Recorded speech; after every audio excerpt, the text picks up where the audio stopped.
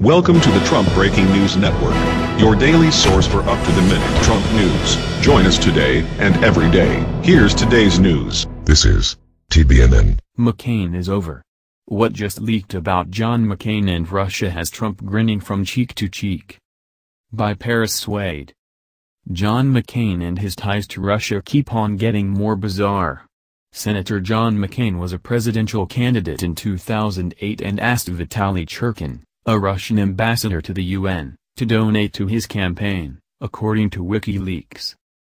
Fast forward to 2016 and John McCain is now accusing Russia of hacking and meddling in U.S. politics. Even though McCain solicited Russia to interfere in the 2008 campaign by asking for money. What makes it even more bizarre is that Ambassador Churkin died suddenly on Monday. According to NBC News, his death is suspicious. Supposedly, the Russian government sent this letter out to John McCain at the time. We have received a letter from Senator John McCain requesting financial contribution to his presidential campaign. In this connection we would like to reiterate that Russian officials, the permanent mission of the Russian Federation to the United Nations or the Russian government do not finance political activity in foreign countries.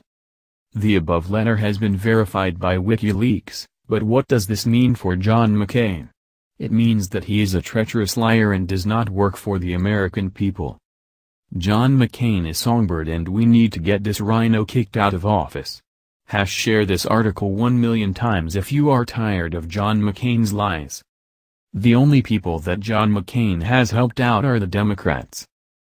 That's the news. Join us here every day. Be sure to subscribe and click the bell. See you next time. This is TBNN.